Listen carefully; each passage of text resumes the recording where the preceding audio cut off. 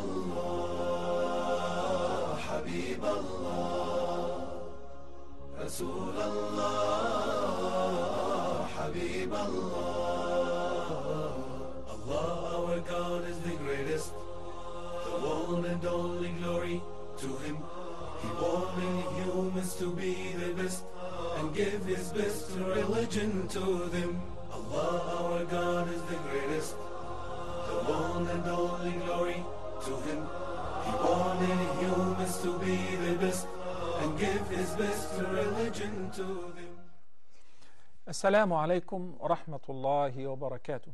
بسم الله الرحمن الرحيم. الحمد لله والصلاة والسلام على نبيه ومصطفاه نبينا محمد وعلى آله وصحبه ومن والاه وبعد. My dear brothers and sisters, I'd love to welcome you to another live edition of your program Gardens of the Pious. In the beginning of the program, I turn to Allah the Almighty with sincere dua that may Allah grant us all forgiveness. May Allah the Almighty have mercy on all of us. May Allah teach us the useful knowledge that will help us to worship Him in the best way that He likes, and most importantly, accept the best of our deeds. Allahumma ameen. Today, inshallah, we'll begin a new chapter, chapter number 94. And the chapter is still in the book of etiquette. Chapter 94 deals with honoring the guests. And honoring the guests in Islam isn't some social traditions or some habits simply due to our cultural customs. No. Honoring the guest is a great act of worship. So the acts of worship in Islam aren't limited to mere praying, fasting, or performing Hajj. These acts of worship which mainly to strengthen the tie between the servant and his creator. He is the greatest beneficiary out of that. So I benefit out of my prayer. I benefit out of my fasting in the dunya and in the hereafter, improving my manners, getting close to Allah, granting me forgiveness, accepting my deed, and so on. Then there comes the importance of these ibadat to reflect upon your relationship with the rest of the creation, whether human beings divided into Muslims or non-Muslims, or even other living creatures, such as animals, for instance. So the person who benefits out of the acts of worship, the prescribed ibadat and rituals, you will find them automatically behaving in the best manner with other creatures. Allah the Almighty says, إِنَّ الصَّلَاةَ تَنْهَى عَنِ الْفَحْشَاءِ وَالْمُنْكَرِ.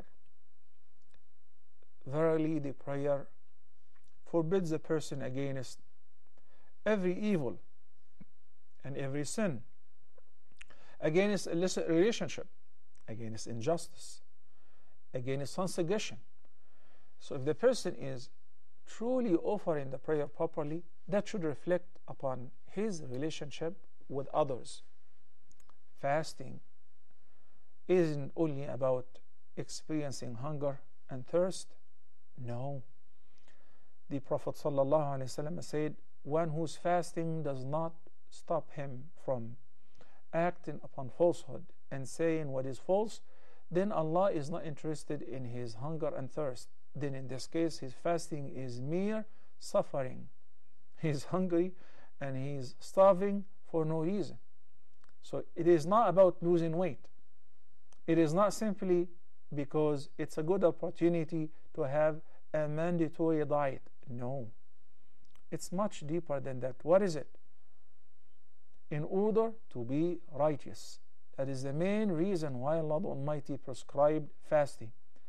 Being righteous includes feeling sympathy for the poor, feeling pity for the needy, and rushing to assist them, because if you get to experience some hunger for a little bit, while you're certain that at the time of breaking your fast you will have all the delicious food that you desire and the drinks, it gives you an assurance so that you're patient, and meanwhile you know in a little bit you shall eat and you shall drink, you shall make it up. What about a person who does not see a light by the end of the tunnel? What about people who live in areas where they have droughts and famine? It's very scary. It is our duty as Muslims to feel the same of those who are suffering, and once we have the same feeling, we rush to help. And we will not consider it nor perceive it as if we're doing them a favor. No, we're doing ourselves a big favor. So the Prophet ﷺ talks about one of these practices, which some people look at it as social or human, while it is pure religious. Rasulullah ﷺ says, by Allah, he does not believe. Who doesn't believe? Man bata shab'anan, the person who goes to sleep while he is full, he had plenty of food. وَجَارُهُ إِلَى جَنْبِهِ جَائِعٌ, while his next door neighbor is starving.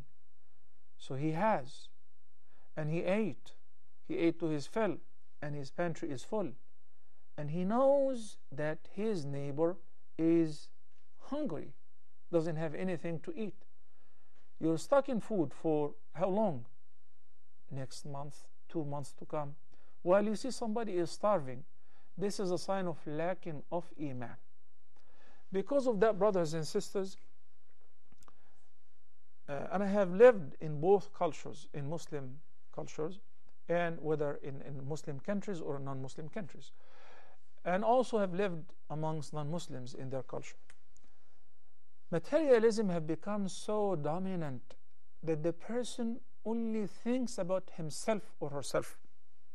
Sometimes even the couple who living together, whether in halal or haram, married or a boyfriend or a girlfriend, materialism is given precedence. So even at the time of paying the check, each one pays for himself or herself separate.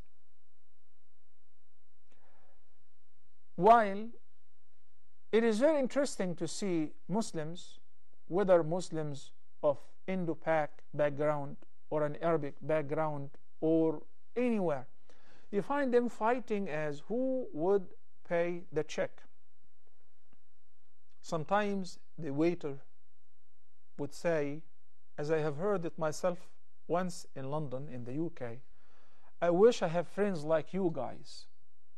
I wish I could have friends like you, because unlike what he experienced, he saw Muslims, everyone is wearing a beard, and offer, no, wallahi, I'm gonna pay, wallahi, it is my turn.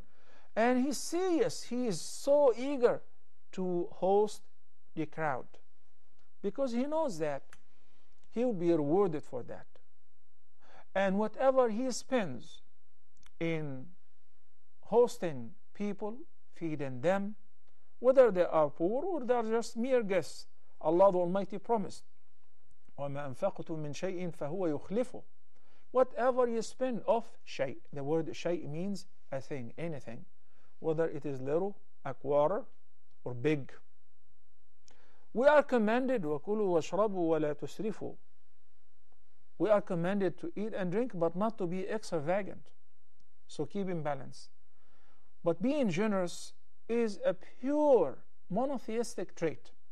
It is stemming from the belief that whatever you spend, whether in honoring your guests, taking care of your neighbors, or supporting the poor and the needy, or giving somebody a loan, or giving in a voluntary charity, definitely will come back to you and would be materialized 10 times more.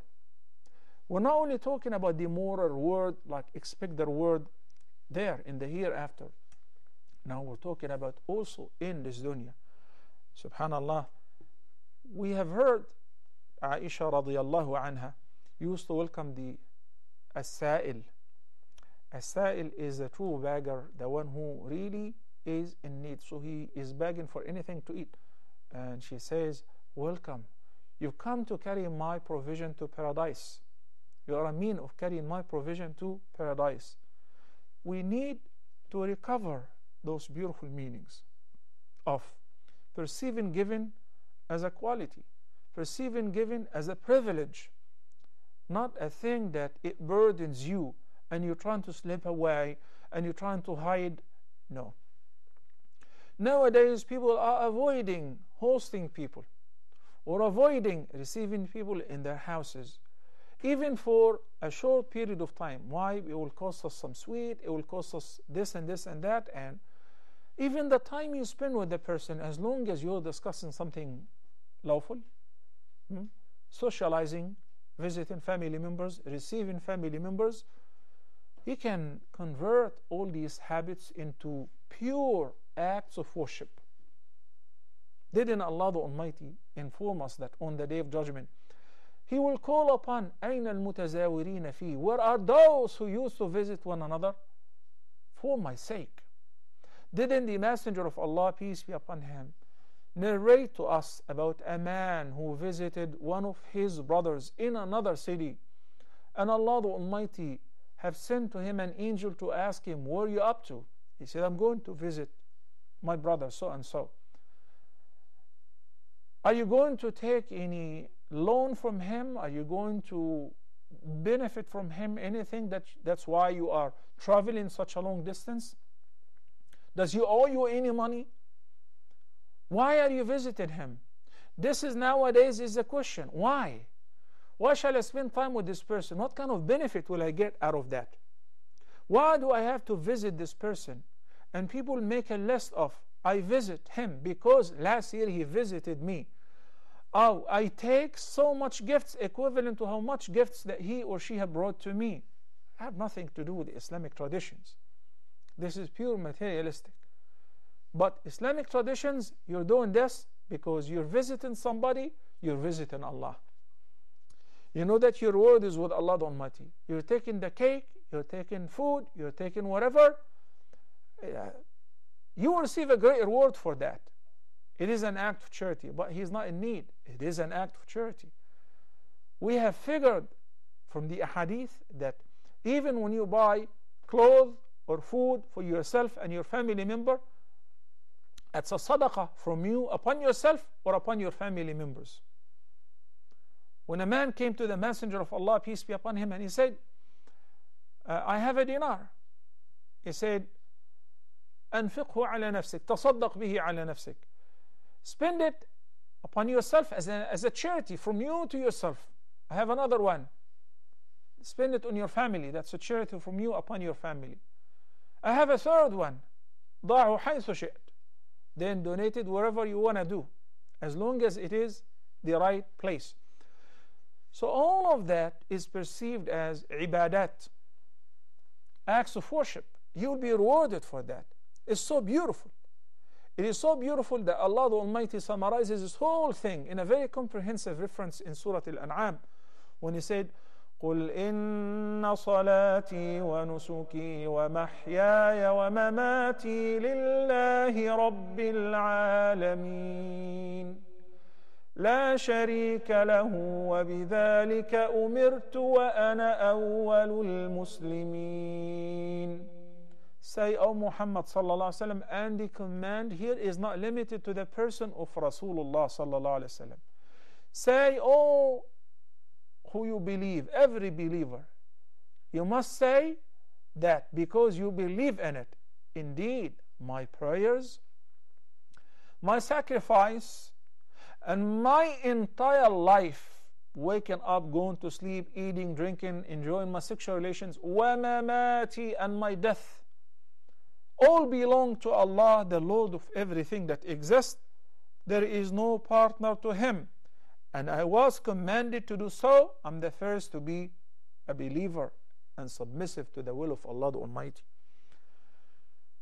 So brothers and sisters, going to school, graduating, getting a job, earning halal provision, spending the earned provision on halal outlets and sources, these are all ibadat, yani acts of worship. You will be rewarded for that. Amongst that is ikramul daif, honoring the guest. And there are many ahadith on top of those ahadith, the hadith which links honoring the guest to the concept of faith. Let whoever believes in Allah and in the last day, let him honor his guest. We'll be studying this hadith. It's a sound hadith as well. But also there are some ayat, such as the verses which talk about the generosity of Prophet Ibrahim alayhi salam. And his story has been narrated in many ayat and in many surah.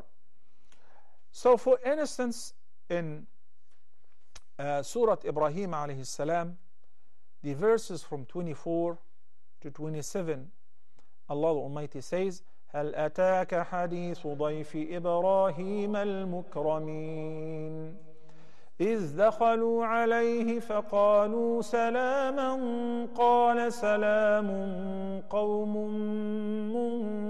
منكرون فراغ إلى أهله فجاء بعجل سمين فقربه إليهم قال ألا تأكلون. These ayat are talking about the story of Prophet Ibrahim alayhi salam when he received honorable guests. Who were the honorable guests? The angels led by Jibreel alayhi salam. These verses are from 24, 27, Surah Al-Dhariyat, narrating upon us the story or a segment of the story of Prophet Ibrahim alayhi salam, who is also known as Abu Dhifan. The word Abu, as you all know, means father. Abu Dhifan means a guest. He was like the father of all the guests. He would take care of them like if he was their own father. And he was the most generous person. And this is one of the reasons why Allah the Almighty have taken him as a Khalil. So he is known as Khalilur Rahman. Similarly was Prophet Muhammad sallallahu alaihi wasallam, because in the hadith, Prophet Muhammad, peace be upon him, said that indeed Allah have taken Ibrahim as a Khalil and has taken me as a Khalil. These are the only two prophets who have the title of Khalilur Rahman. And Al-Khulla is a level which is higher than Al-Habib. The beloved is even higher and closer to Al-Habib. So that's why we say Muhammad too is Khalilu ar-Rahman.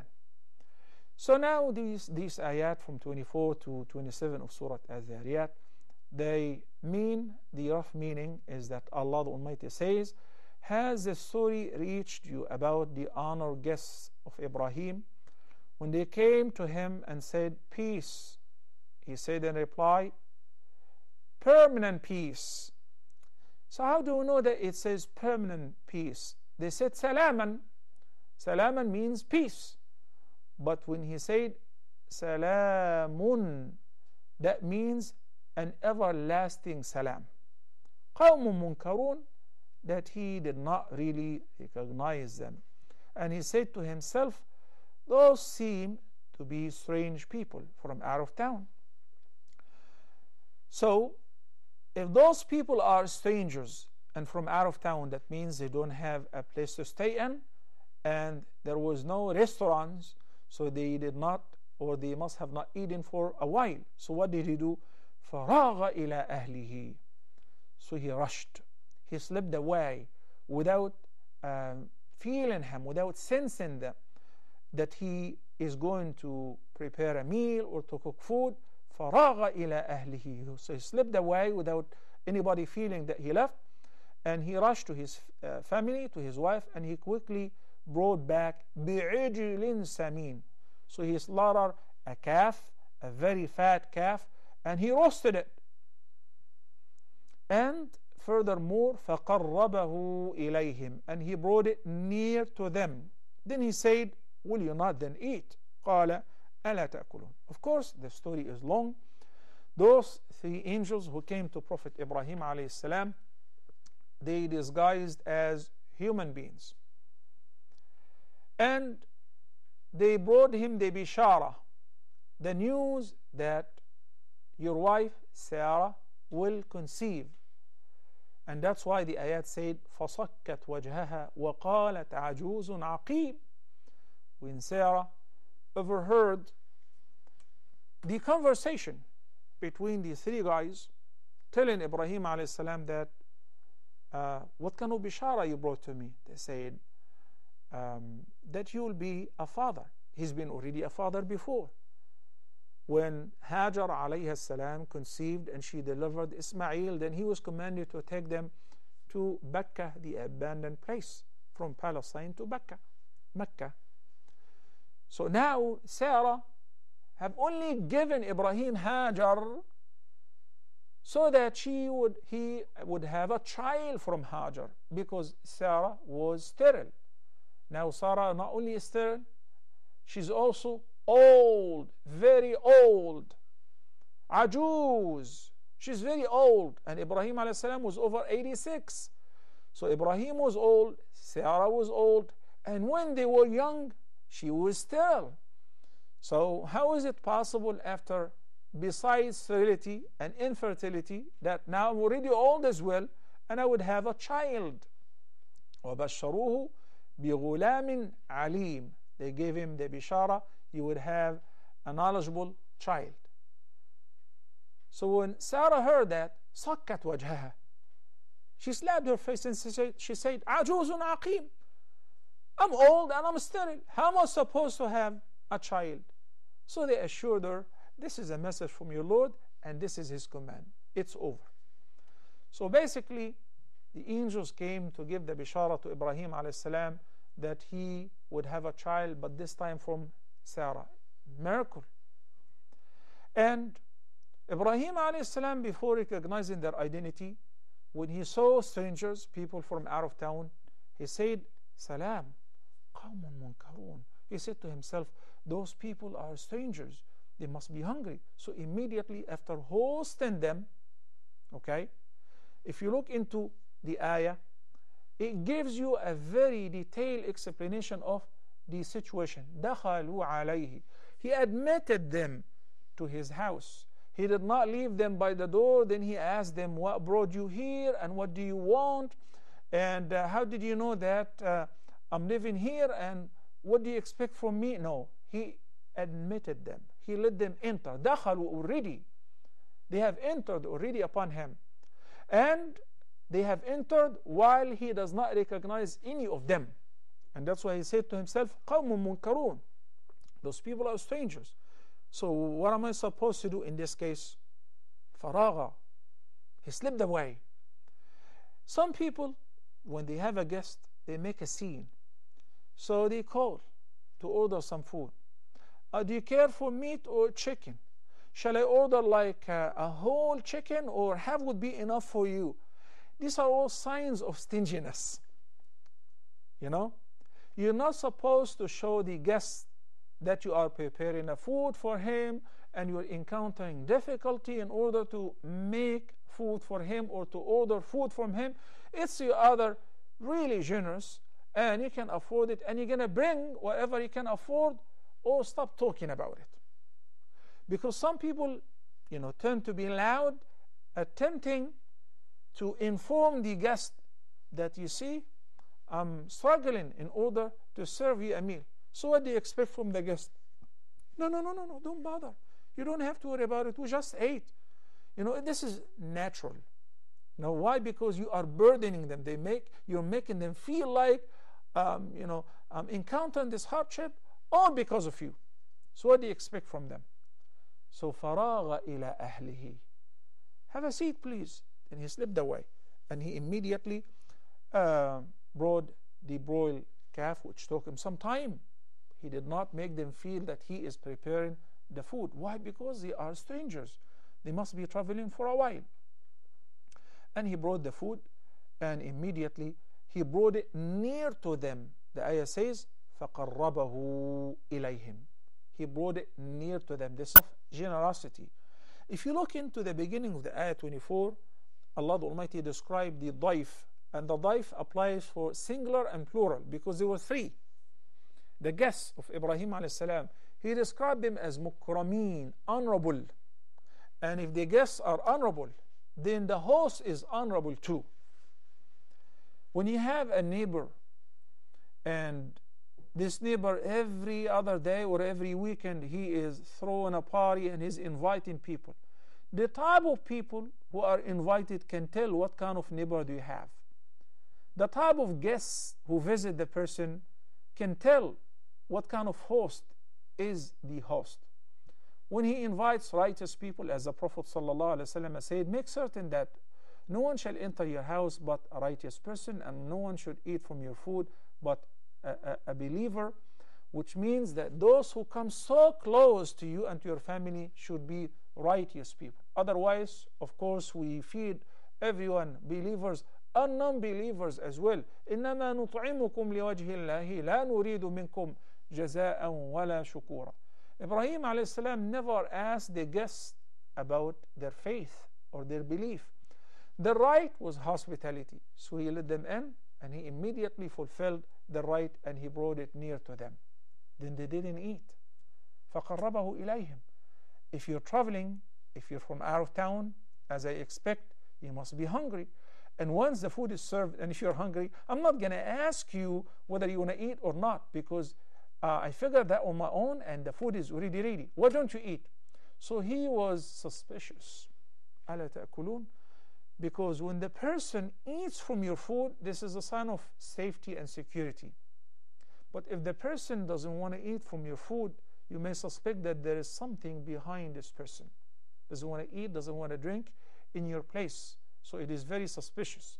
At that they revealed their identity, and they said, Inna Rusul Rabbik, we are the messengers of your Lord, in order to give you the bishara, which I told you earlier. We'll take a short break and we'll be back inshallah in a couple minutes. Please stay tuned.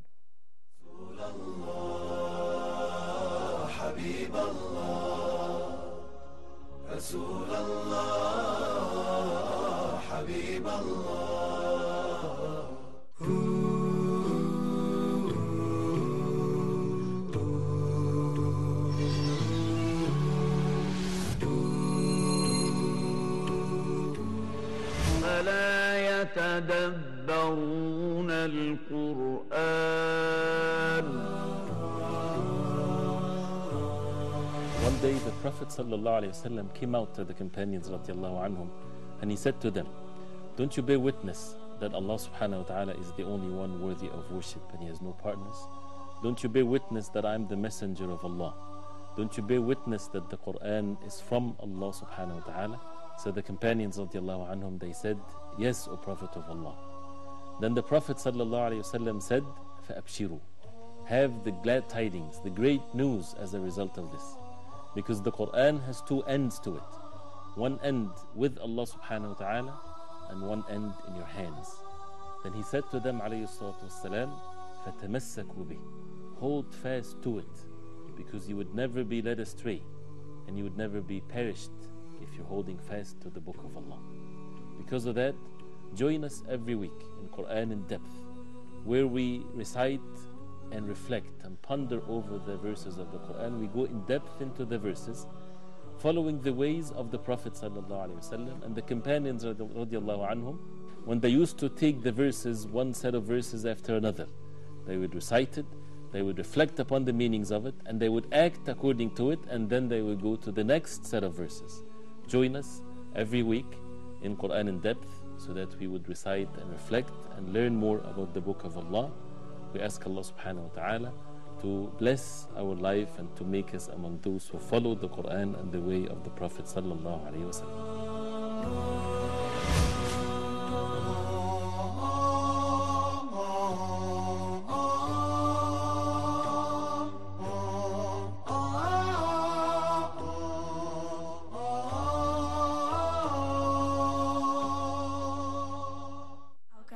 The Quran, our religion is Islam. 5 noble pillars upholding what is virtuous. It's calling us to establish this hiwar, this dialogue between ourselves and between the non-Muslims, and to use hikmah. The waves are coming, you're trapped, fitna is coming everywhere. How can I get out of this fitna that I'm in? Send me the rope. Why did Allah send the Quran to you, to all of mankind? As a source of guidance, as a kitab, a blessed book to be reflected upon. And secondly, the ba'ath, the resurrection. Prepare yourself for Yawm al-Qiyamah, when you're going to stand in front of Allah subhanahu wa ta'ala. This is Aqeedah, this is the core of Aqeedah, this is the focus of the Quran. They want these dialects and these slangs to spread so the Arabs themselves can't even understand the Quran properly. This is a choice you have to make now. Because once the angel of death comes to you and takes your soul, there's no turning back, there's no other choice. Pilgrimage and charity. To make the testimony is the base of the faith, and the fast and the prayer, the pilgrimage and charity. رسول الله حبيب الله رسول الله حبيب الله. Assalamu alaikum wa rahmatullahi wa barakatuh, and welcome back. This is a live edition of your program Gardens of the Pious, second segment, and our phone numbers area code 002, then 023855 131 or 132. My dear brothers and sisters, the second reference is relating to also the family of Ibrahim alayhi salam, his nephew, Prophet Lut, peace be upon him, who was a believer too. Those three angels, when they delivered the bishara, the good news to Ibrahim alayhi salam, that he would be a father for the second time and Sarah would be the mother for the first time in her life. Now he said, what are you up to? They said, we're going to Lut. Why? He knew that because Lut alayhi salam lived in a city where the people were very wicked. They do to practice some wickedness. Okay, so he said, inna fiha Lutan. They said, we know that Lut is there. We're going to spare him and his family, but the rest we're going to take care of them. They will be utterly destroyed. So now Ibrahim alayhi salam feels safe that Lut will be safe and the believers around him. The ayah which I'm going to call upon you is one of the references which tell us about the story of Lut alayhi salam and those angels, which would specifically refer to how a person should be generous and protective to his guests. Once they enter your house, they should be protected.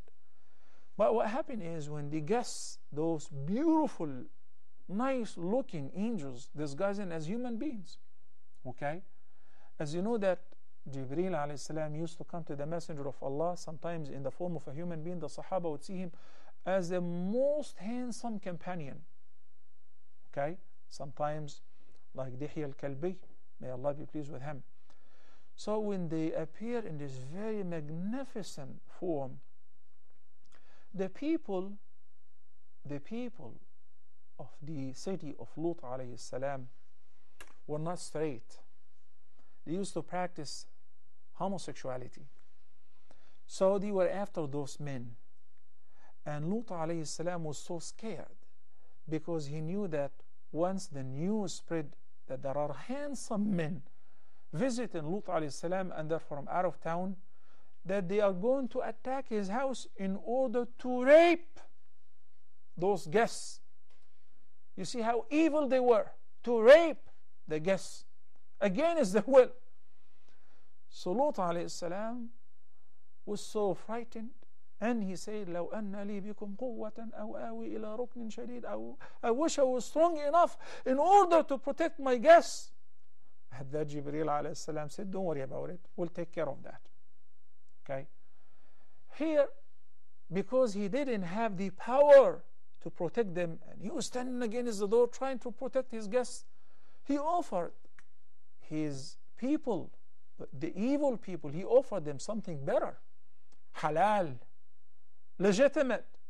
He said, هؤلاء بناتي, those are my daughters.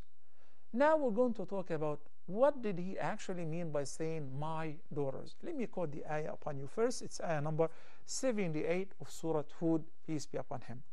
وجاءه قومه يهرعون إليه ومن قبل كانوا يعملون السيئات قال يا قوم هؤلاء بناتي هن أطهر لكم فاتقوا الله فاتقوا الله ولا تخزون في ضيفي أليس منكم رجل رشيد. Here, as I said, the ayah is focused on a particular incident in this visit when the people of Lut alayhi salam came rushing to him. Why? His wife leaked the news to those evil people that we have very handsome men at home, come over. And they had grown accustomed to their sinful acts. He said, "Oh my people, these are my daughters. They are purer for you. So fear Allah and do not disgrace me in the presence of my guests. Is there not among you one man with rational intellect?" You see, those people have been demanding earlier, the people of Lut alayhi salam have been demanding the expulsion of Lut alayhi salam and his family, with the exception of his wife because she was evil. And they said, أخرجوا آل لوط من قريتكم. Kick them out, exile them. We don't want the people and his Lut and his followers here. Why? Look at the guilt. إنهم أناس يتطهرون. Because those people like to be pure, like to be clean. We don't want any clean people around. Can you imagine? This is a message for our brothers and sisters who are holding fast onto their deen, whether in non-Muslim societies or even in many Muslim societies which have turned pure secular. They are attacking morality and they are attacking those who are religiously committed. They don't have an issue with a woman who's, almost not wearing anything, revealing her aura, and they say, this is freedom, everybody's free to wear or to tear. But when a woman chooses to be pure, if it is freedom, then everyone is free to cover or not to cover. But freedom is limited to nudity, to be naked, to be in an illicit relationship. But to be pure, you don't have a room here. Unfortunately, this is happening in some of our Muslim societies as well. So the war is against those who are religiously practicing, religiously committed, those who want to purify themselves. Okay? Accordingly, Lut alayhi salam begged Allah for help, and then Jibreel alayhi salam revealed his identity to Lut alayhi salam and said, don't worry about it, we'll take care of them. And with one hit he blinded all, and in the morning Allah subhanahu wa ta'ala, Jibreel alayhi salam left the whole town. Then he ascended to heaven and he turned it upside down. And while they were falling, all the wicked people, he saved Lut alayhi salam and his daughters, illa imra'atah. But his wife was of the wicked. She used to assist them. So accordingly, they fell, and their homes, their stones, the rocks, everything was falling on top of them. So they were stoned to death. This is how the people of Lut alayhi salam have been destroyed. The appeal of Lut, peace be upon him, to his people, he said, هؤلاء بناتي هن أطهر لكم. Please, I beg you, those are my daughters. The word banati here, what does it mean? When I say binti, I mean my daughter, Ruqayya. Okay, I mean my. And sometimes when I'm answering a question and a young girl is asking the question, so I say, my dear daughter, okay, metaphorically, because you are in my daughter's age, or I respect you and I appreciate you like my daughter. It doesn't mean that I'm your biological father. And in the Quran, in Surah Al-Ahzab, Allah the Almighty says to Muhammad sallallahu alaihi wasallam, "An-nabiyyu awla bil mu'minina min anfusihim wa azwajuhu ummahatuhum." This is morally. All the wives of Prophet Muhammad sallallahu alaihi wasallam are our mothers, not biologically, morally. Aisha radiyallahu anha is our mother. Hafsa, Safiya radiyallahu anha, Habiba, Salama, Zainab, the two Zainabs, and so on. So those are our mothers. And there have been, many generations between us and them, and they are our mothers. Ummul Mu'mineen, radiyallahu anha, Aisha or Hafsa or whoever, any of the wives of the Prophet sallallahu alaihi wasallam. So that means all the girls who are unmarried in town, they are all my daughters. If you wish, I can get you married. Why didn't you get married to girls instead of chasing after the men? This is what he said to them. It was not, their evil was not limited to concealing their practice behind closed doors. No, it was so provocative to the point that they chased after the guests, people out of town. They chased after them. So that's why they came knocking on the door of Lut's house. We want those guests. We heard that you have some nice, handsome men. We want them. And he begged Allah the Almighty for help. And then you know what happened. So here Lut alayhi salam was trying to his utmost to be protective by preventing those people from reaching out to his guests. As long as, and by the way, the Arab, even in Jahiliyyah before Islam, once they were given a word like this person is in my protection, that's it. He would fight to death himself, his family and his clan to protect this guest or the person who entered under his protection. And the Prophet ﷺ said about the believers the same, يَقُومُ بِذِمَّتِهِمْ أَدْنَاهُم. If any Muslim, even the least person, said this person is in my protection, as long as he did not commit a crime, then we shall respect this person and we shall honor this person. Okay. The following is simply, inshallah, some of the etiquette of honoring the guests, such as that the person is supposed to offer as much as he can afford, no problem. But sometimes the person have none, literally have none. It happened, and the hadith is collected by Imam Bukhari. When the Prophet ﷺ had a guest, somebody from out of town, and he asked his wives if we can host our guest one after another, before asking any of the companions. النبي أولى بالمؤمنين من أنفسهم. He is more worthy. He has more rights upon the believers than their own selves. He's my guest. He's coming to Medina to learn about Islam. He's my guest. Aisha, Hafsa, Safiya, everybody says, oh Prophet of Allah, have you forgotten that it's been 3 days, we have none at home, just water. We cannot afford, we don't have anything to offer to the guest. So at that the Prophet ﷺ turned to his companions, we have a guest here who would like to take care of him tonight. So one of the Sahaba, Abu Talha, may Allah be pleased with him, the husband of Sulaym, the mother of Anas ibn Malik, she's such a great woman, may Allah be pleased with her, said, inshallah, I shall take care of him, Ya Rasulullah. It's an honor for me. Then he asked his wife if we have anything to host the Prophet's guest. She said, what a shame, we don't have but the food of the kids.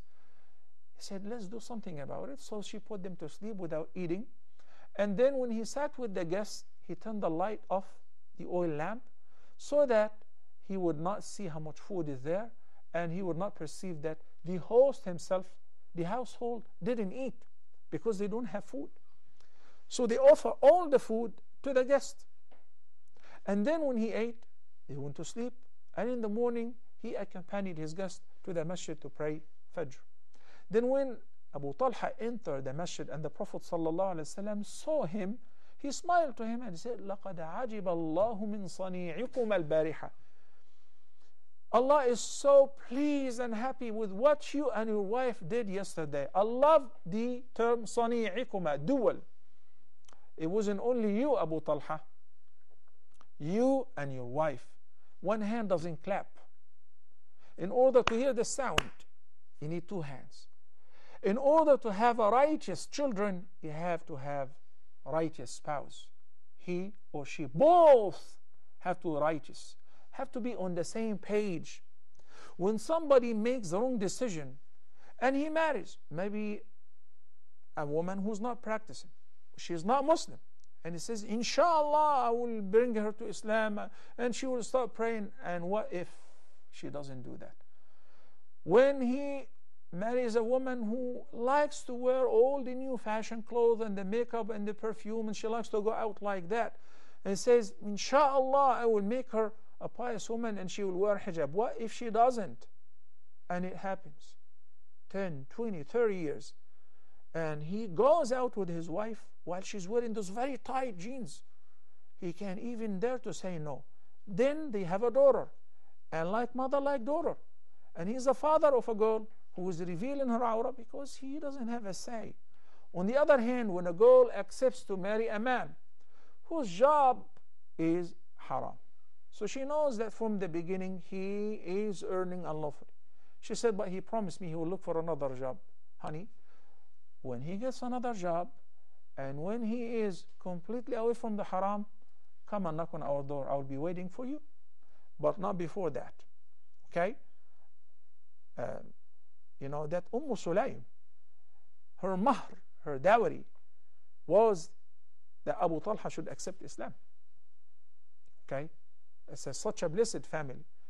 So I love what the Prophet ﷺ has said when he described Allah's pleasure. He said, لَقَدْ عَجِبَ اللَّهُ مِنْ صَنِيعِكُمَا. Both of you are praiseworthy.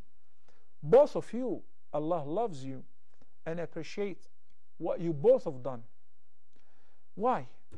Because they give preference to the guest over their own selves. Then the ayat of Surah Al-Hashr, the ayah describes that by saying, وَيُؤْثِرُونَ عَلَى أَنفُسِهِمْ وَلَوْ كَانَ بِهِمْ خَصَاصَةٌ وَمَنْ يُوقَ شُحَّ نَفْسِهِ فَأُولَٰئِكَ هُمُ الْمُفْلِحُونَ. And they give preference to others over their own selves. They were hungry. Their kids were hungry. But we have a guest. They gave him precedence. Why? Before Islam, it was not like that. Before Islam, it was nafsi, nafsi. But they have done so.